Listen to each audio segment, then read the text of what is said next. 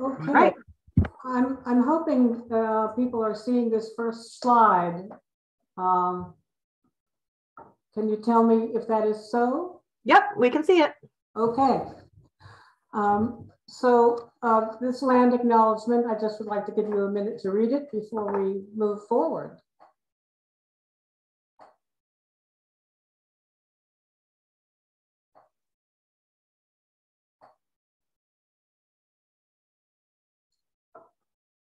Okay, thank you. As Susan mentioned, I'm Jane Hill. I'm the Executive Director of the Humboldt County Historical Society. And today I want to share with you what we're calling a lecture, which is Letters from the Yukon. These letters were written, as far as we can figure out, from 1893, between 1893 and 1919. And many of the images you're going to see are from the Historical Society collections, but they illustrate topics. They're not accurate representations of the things being described. There are famous historians who have shaped our view of the past and colored our path to the future. The experiences of ordinary people are not always captured, but fortunately, a cardboard box full of the experiences of one lifelong Humboldt County resident, Edith Stevens, was rescued from the side of the road in 1980 by Ben and Christine Hawkins and taken to the Clark Museum in Eureka. Thanks to the insistence of a dear friend who was then on the Clark's board of directors, I was persuaded to turn these letters, documents, and journals into a one-woman show titled Nothing Remarkable, which was a phrase commonly used to describe events that from today's perspective seem very remarkable. I performed the play at the Clark Museum in November 1984. Among the most interesting things in the box of papers were letters from Edith's brother, Johnny, who spent decades in the Yukon. He was charming and funny, which is clear from his letters, and she faithfully saved them. One letter was scrawled on a paper bag. Johnny said, in 1873, I chose Chicago to be born in, and the people were so delighted, they decided to make the city famous. Present growth and prosperity are the result. Father came to Eureka in 1873, 7 days from Seattle on the steamer Pelican. The old Pelican creaked and groaned with every roll of the ship. Father said he jumped off the pilot house to the deck and left his heel prints in the deck planks. A few years later, the Pelican was sold to the Mexican Navy. My father bought from Jack Armstrong on the south side of 13th Street between G and F. There was a large pond on 13th where the neighbor kids and me and my older brother Matthew rode in a boom my father built. He worked for the city as first street superintendent. I started at school at 3rd and G on the site of the condemned City Hall. Ida King was the teacher. Some of the pupils were Will Hancock, son of the pastor at the Methodist Church at 3rd and H, also Russ Bullock, Dan Donahue, John and Walter Simpson, Eva Davis, Sophie Gilmore, and Amanda Watkins, colored. Overcrowding transferred several to the building at 5th and E, and part of the building was used as a spring mattress factory. The big redwood stump on E Street was part of the play area for boys. Father moved to Bayside in 1893, and my younger sister and I still live on the home place. When the Vance Mill burned, one of the employees, Bart Tanney, said he lost his coat and a package of Duke's Cameo cigarettes that were not opened. Mr. Vance gave him $1 and said a package of smokes was too much to lose. Unless memory plays tricks, the old steamer Humboldt was built at the foot of E Street. For years, that steamer sailed the route Eureka to San Francisco in all kinds of weather without a serious mishap. Then on a calm night, she tried to climb ashore on a beautiful sandy beach. I was thrilled in February 1899 on the way up the Lynn Canal on the Alaska coast to hear the whistle of that old wrecked steamer, as that was the only thing saved as usable. Chris Bone was her pilot for years. He was our neighbor on Summer Street, said he missed the good old boat. Yes, I spent 26 years in the Canadian Klondike and had some amusing and some hard experiences. People say there are more liars to the square foot in Alaska and Yukon than anywhere else. I resent that. And now he sends a Christmas message. To the dear ones at home, since Christmas is drawing near again, I'm thinking of you more and more because I have my mind set on spending the holidays with you. And I know you are also thinking of me. I have been in Dawson for 2 weeks, whoops, because it was too cold, 45 to 64 degrees below zero to work the horses. And here you see many dead horses at Chilcote Pass because of the terrible weather. My partner, Charles Hill, left Sunday for 46 Bonanza with the horse and a load and had a terrible time, froze his nose and face generally. We have our cabin fixed up in feminine style with laces and tapestry and beautiful calendars. One room, 9 by 13, is kitchen and dining room. The other, 12 by 13, contains 3 beds, and each has his own decorations. Mine is pale green background with 2 shelves finished with pink shelf paper and pink silk, which Charles stole, and some of the calendars. That is the pink room. Dwell on the name. Charles Hill has a dark checkered cloth, 2 shelves, and photos. His is the Indian room. He says, use capitals. Jack Philbrooks is white background with calendars and photos and a row of his working and wearing apparel. The other wall I'm proud of, the anarchist's arsenal, 3 rifles, 3 shotguns, 6 daggers and sheath knives, 4 revolvers, cartridge belts, and a pair of beaded Indian moccasins, 2 tables, and a stove complete the picture. Tomorrow, whoops, sorry, I missed the stove. There's the kind of stove they would have had. Tomorrow, I'm going to wash and make a rack over the stove on which we can dry our socks and mitts and help fix a sled to haul ice on. The ice in the creek is thin and the snow is not 6 inches deep, and we intend to haul ice from the river. I have some clippings which I will send. Somewhere we helped change the mining laws of the Yukon and editorial comment on the same. Please save the clippings. When I began writing, I thought I could fill half a dozen such sheets, but now I'm short of fuel. Nothing much remarkable to tell. Enclosed, you will find some violet seed that Charles Hill got from his mother in London, England. He claims they're very fragrant. Please send me some pressed yellow violets and seeds also, if you can get them, and you can save me from being called a liar.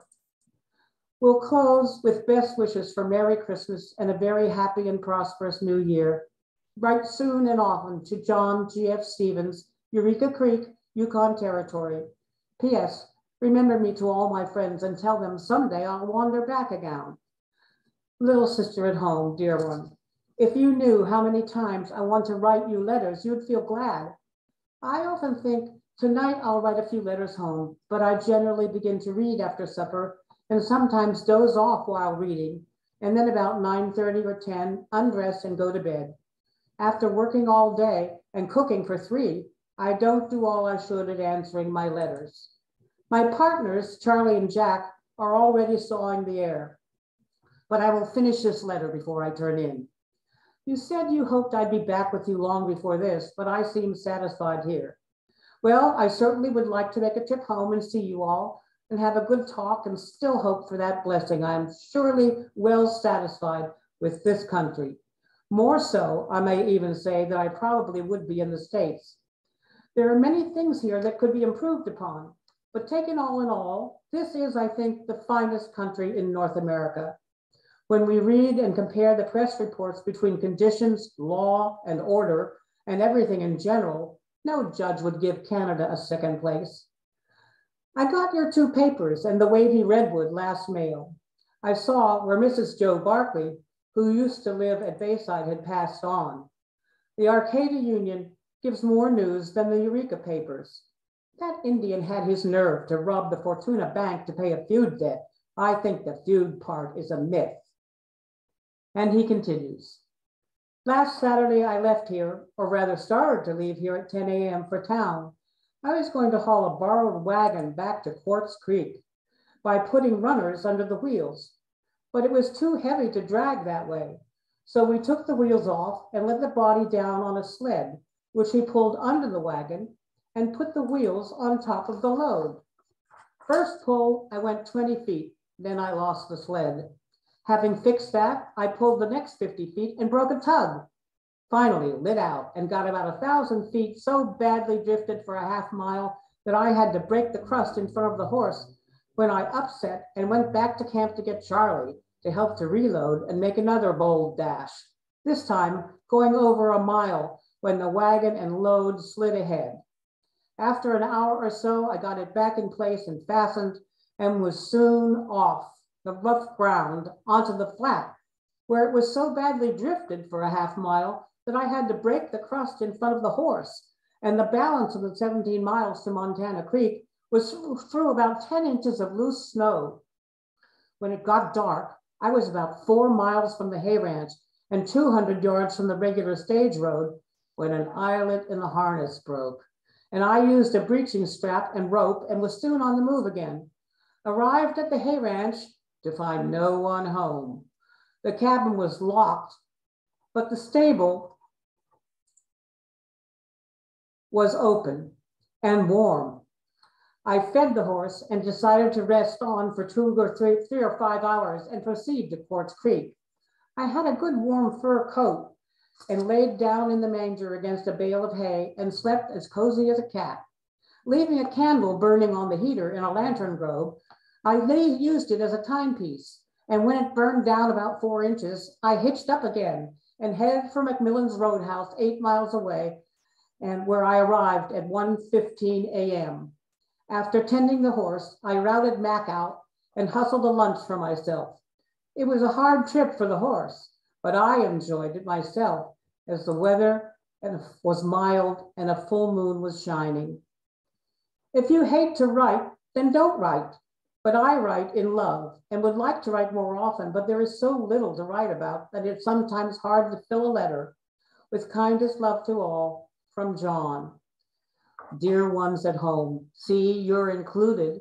Nothing remarkable here. Monday, I went to town, to Dawson, and had quite a time with the sheriff who had been on a spree for a month, and I could hardly get head or tail out of him. I wanted to settle up for the claim that I had sold to ourselves, the one that Peck seized for debt. I never saw a more nervous man in my life than that sheriff. I finally went to Peck's lawyer, and we soon had things moving and made an appointment for the sheriff to be at his office at 4 p.m. and then had to talk like fathers to him before we finally got him to agree to the proposition. Finally got the papers recorded and had boundaries and 3 claims extended so that we got practically 400 feet more ground beside the claim we bought. We are now working that claim and the one we bought last year, which is wet or thawed ground where the pay runs. All machinery and everything for $200.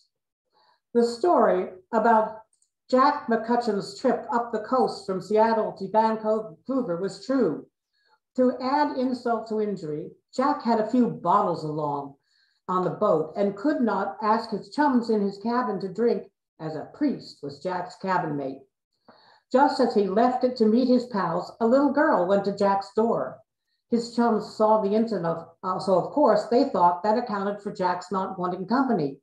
The girl had made a mistake in the doors, and of course, no amount of explaining would clear Jack of not having a lady companion. The priest never left his bunk from start to finish of the voyage. Crossing Queen Charlotte Sound, it was rough, and Jack had the upper bunk. During the night, the bunk broke, and Jack, bag and baggage, took the shortest route and landed plumb on top of the Holy Father. Jack said he taught the Father some language. He woke up half the passengers by swearing at the rotten old steamship and all connected with it. The Father said, quote, "The bad weather and the bad bed make the bad language," unquote. Jack was still mad when he was telling me of it. I got 6 caribou, and some of them are quite dry eating. The biggest one, 200 pounds, is as dry as boiled liver. They travel hundreds of miles every fall and spring to different localities. They sometimes go in herds of tens of thousands. And last year, they passed Dawson, an estimate of 50,000 to 100,000 was placed on the numbers seen pass in one day. The trek lasted several days. Rabbits are here by the hundreds, and the whole country is alive with them. Charlie's been feeling some better. He made breakfast this morning. He's one of twins, did I tell you? Born in London in 1866. At 18 years of age, he entered a stockbroker's office where he stayed 3 years until the firm failed. Then for 2 years, he followed bookmaking on the racetrack under the name of Charles Long, the Old Reliable. Then he set sail for Montreal. Soon the adventurous life of the cattle country lured him west. And for a year, he was a timekeeper for the millionaire contractor Albert Martin of Kansas City. From there, he went to the Santa Fe Railroad, then to raising sugar beets in New Mexico. He joined the Klondike Stampede in 1898 as a member of the R.C. Nesbitt Party on a sure thing rich strike on Beaver River. One year, he managed the store for E.D. McIntosh. As you can see, he's tried many things, and I count myself fortunate to have him for a partner. It's been almost 20 years now. Last Sunday, I had a dandy job sorting spuds. I had several sacks under my bed and saw sprouts growing through the sack. The sack was rotten because the spuds were frozen during the cold weather, and about a quarter of each sack was a mush and smelled like rank fish. It was a pleasure to glom into it and pick the spuds out of it. The wet ones I put in cans to dry and have one can left out to use. We have no cellar for this cabin that is safe and have to keep our spuds in the cabin.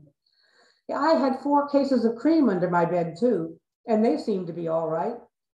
Also 2 oil cans of eggs in water. Well, Charles is asleep for nearly an hour, and I'm going to get right busy myself. So, sister dear, I will close. I always like to think I'll do better at writing, but there's usually nothing remarkable to tell. Where I may fail in writing, I will make up in love for all of you, from your brother, John. Regarding our niece, there's no one that really enjoys having such an occurrence in the family. But since it's happened, I think your proper course, and I hope you have done so, is to treat her the same as before and not try to injure her feelings. It is regrettable that there is such a lot of laxity of virtue among the people of the present day. My wish for her and her hubby is that they live long and happily together. If he gets $50 per month, they ought to make both ends meet and be happy. I wish you could look out the window where I am writing and see the rabbits. They're running in every direction. The other night, I counted 17 in a space 10 by 10 feet. From our front door, a person can see rabbits at any time, day or night now. They are diseased, so will not be numerous in another year. I saw many dead ones along the road. Well, yes, I'd like to take a trip outside, sure enough, but don't know where that will be. If I leave here now, I'd be broke, and that would not be nice. You would not want me to come home broke, but such strange things happen sometimes. The boys are both in bed, and I think I will follow suit. Your affectionate brother, John. More later.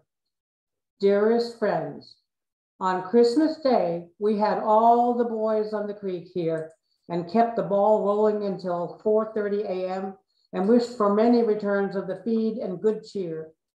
While the feed was not dainty, it did justice in filling up, and they did their best to clean the whole lot out. I gave them chicken soup, roast chicken and dressing, roast pork, baked salmon, roast caribou, pickled beets, mashed potatoes, mashed turnips, creamed carrots, cabbage, baked parsnips, pumpkin pie, spiced and plain cranberries, raspberries, blueberries, orange marmalade, rhubarb and various jellies, plain and layer cakes, wheat and rye bread, tea, cocoa, nuts, candy, plum pudding, and sauce, and during the evening, wines and liquor. We got our shift to Bedrock and are now drifting, well, like me, and have varying pay. The bedrock is slabby and laying too flat to let the gold down in it, but the gravel is pretty fair. So far, it may average about 2 cents to the pan. There's an awful lot of boulders in the gravel, and Charlie tears large holes in the pure atmosphere when he talks to the rocks.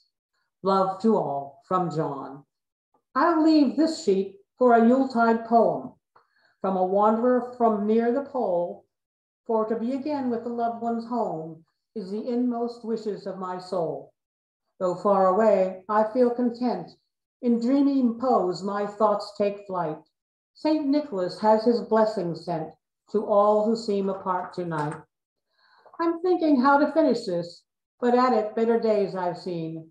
I'll send you each a hug and kiss and go and eat some pork and beans. If you can think of any more, please add it on behind. I need a feed, strength to restore, because I am the hungry kind. Dearest loves, I have not written to you for some time, nor heard from you for several weeks, but there are now 2 mails in the office and hope for good news tomorrow when I will call for mine. The familiar company name of Hill and Stevens is no more, as I brought dear Charlie in Thursday, and he passed away at 7 o'clock last evening after an illness of nearly 2 years, during which time he suffered much. He was helped in Christian Science somewhat, but took treatment from a doctor and was too weak to sense, to walk, or help himself. And I fixed up a bed on the wagon and made him as comfortable as possible for the long trip of 50 miles, part of which was over very rough road. He had cancer of the stomach and was reduced to a mere shadow of himself. He will be buried Wednesday by the Yukon Order of Pioneers, of which he is a member. The 22nd, we buried Charlie yesterday, and the day was fine. I leave for the creek today to readjust things out there. Hope all are well at home, and will try to visit you this coming winter. I want to get these letters in the next mail. I have been home now for some time and have piled up everything and made a list of the things for convenience of executor of Charlie's will. It's 6 a.m. Sunday morning, and rabbits and camp robbers warbling and dozens of other birds flying around after flies. Was just up the road a mile to get the horse, and will eat breakfast and saddle him and head for Montana Creek, where I will take a swim and probably fish for an hour. I've been looking over Charlie's things here at odd times, and he has a whole big war bag full of underwear, and much of it has never been worn. He surely believed in having plenty of everything. He also had enough seeds to plant an acre of garden. I hope you're well at home, and if I can make both ends meet, I will try to spend Christmas with you at home this year, which will mark my stay here just under the quarter-century mark. I will now close with love to all from your loving con and brother, John. Charlie's death accomplished what no other hardship could. It brought him home again after 26 years. He spent the rest of his life in the family house until his death at the age of 92. I love his letters, which are a testimonial to the importance of one person's experiences in understanding the human condition and our shared history. I urge you to look through your own materials and consider donating them to the Humboldt County Historical Society so others can understand and share the events described. And if you're not a member of the Historical Society, please join and support our mission to further an understanding and appreciation of all peoples, places, events, and activities of Humboldt County and related areas by acquiring, preserving, interpreting, creating, and sharing historical information, and by educating and assisting others to do the same. And I will stop sharing this now if I can. Yes. And so if there are any questions that you have, let's see, Corinne, you'll be able to tell me what to do and how to do it, right? Yeah. So we don't have anything yet, so I'll just kind of wait a minute to see if anybody has any questions or comments. Okay. If people do have things that they want to donate to the Historical Society, what's the best way for them to do that? The best thing to do is to call us or to email us and talk to our collections manager, Pamela Service, who, by the way, helped me find and track down a number of the slides for this presentation, as did our research assistant, Charlie Hilton. We've got a great staff here. And so call if you think you have things that should belong in our collections, and Pam will help you evaluate whether we're the appropriate place for them to go. And is there anything, certain items that you prioritize, like letters, I assume, and photographs? Are there other things, like if people have videos or something like that? Yes, we can take videos, we can take films, we can take documents, we can take letters and oral histories. I would love to, it's because of my own personal bent. I really love the stories of ordinary people. But if you are part of a family that's had a business and you have their records, we're very happy to look at them. We don't take everything because not everything, we're not the appropriate place for everything. For example, if you have architectural plans, I would say contact the Eureka Heritage Society. And if you have items for collection, we're not a museum, we're a research center. So the Clark Museum may be a better place for you to donate those. But staff at any of these places are happy to talk to you about them and help you sort out what should happen next. Great. So there is a question. Someone was wondering if you would know the Christmas dinner where they had all the food and stuff. Where did they get all the different foods for that dinner? And were they close to a town where they were living? Yes, they were close to Dawson. And of course, I mean, I think that they probably stored up a lot of stuff. They didn't need a freezer. They had a freezer. They were living in a freezer. So they could get a lot of things as they needed them, and probably in preparation for the holidays, when they were planning to invite all of the other miners nearby to come to a shindig, a holiday shindig. They could bake ahead and things would last. They could make bread ahead. All you had to do is put it someplace outdoors, safe from marauding animals, and you had a many acre freezer at your hand. Great. Let's see, another question. Do you have any idea of how well he did financially? I don't think he ever did very well financially. I think the numerous number of claims in that area, as you saw from the map, and the fact that it was expensive to live there, just, upkeep on the horses and the wagons and the cabin and all of those things, and making enough money to feed each other, and then finding a way to get the claims registered and everything. I think letter after letter, he was apologizing for not coming home for the holidays because he was broke. So, and I don't know, maybe I suspect that was a common experience of many of those who were part of the Yukon Stampede. There was just too much competition.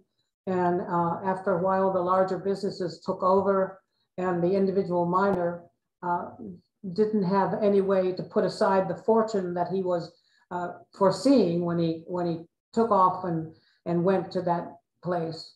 I think his affection, the experiences that he had living there, his partnership with those other miners, his obvious appreciation of the area around him, the wildlife, the views, the things that he experienced there in nature, that was very important for him. And I think that was part of what kept him there. He could have come home a lot earlier and probably gone into business somewhere here in Humboldt County, but he stayed there for 26 years. And I think it was not because he hoped in the last couple of years he'd finally get rich.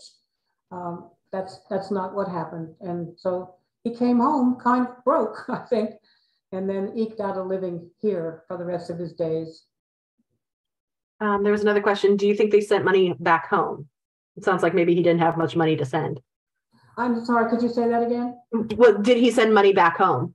Oh, back to his family? That is never mentioned, so I don't think so. And among the things that were in that box were Edith's journals, where she kept track of how many eggs she sold that week, And I think, you know, they had it was a little farm, but they grew some things, and they raised chickens and hens and eggs. And I think that she never mentions in those journals, she mentions the letters from Johnny, and she's very excited, especially when any come that are addressed directly to her. But she never mentions receiving any money from him. So I just kind of think he wasn't in a position to do that. Mm-hmm. All right. Well, it looks like that was the end of our questions. So thank you, Jane, for your presentation. Oh, wait. There is one more question. Is there a script of your show? There is a script of my show, and I finally, it was only written in paper. It's funny because Chris and Ben Hawkins, who found the letters and all of the paperwork that she had saved, came to me a couple years ago and said that their son would like to use the content of the show for his classroom. He's a fourth grade teacher. And could I lend it to them? And I had only my original typewritten script. So I said, yeah, I'll lend it to you. And I lent it to them, and I forgot about it, and they forgot about it. And then a couple of years ago, I contacted them and I said, hey, do you still have that script? And they did, and brought it back to me. And so at that point, I put it into my computer. So there's now a computerized version. And you know, I'm happy to email that to anybody who wants to read the original work of art. They can reach you at the Historical Society. Did what? If someone's interested in it, they can reach you at the Historical Society. Yes, well, they can reach me at the Historical Society, right. And if they email here, I'll get the information. For the production, Pete Palmquist, whom many of you may have known, who is a wonderful local photo historian, we performed it on a little stage at the Clark, and there was a screen set up behind me. And Pete provided historic photos for the many things that she talks about, not just the stuff in Johnny's letters, but the things that she talks about, like the first automobile coming to Humboldt County and some of the other things that she mentions in her journals. And Pete provided those images. But again, I have no idea where any of that stuff is, including the original box of letters. I don't know if it's somewhere at the Clark or if it's disappeared long ago, and maybe the only record of what was in that box is now my script. All right, well, it looks like we are done with the questions. So thank you for your presentation. That was great. We also want to, again, thank our sponsors, Cutting Edge Hair Salon and Carl Johnson's. They are helping us kind of navigate into the hybrid territory where we can do a live stream of future programs. So really want to thank them and thank all of you for joining us. So thanks again, and I hope everybody has a great week. Great. Thanks everybody.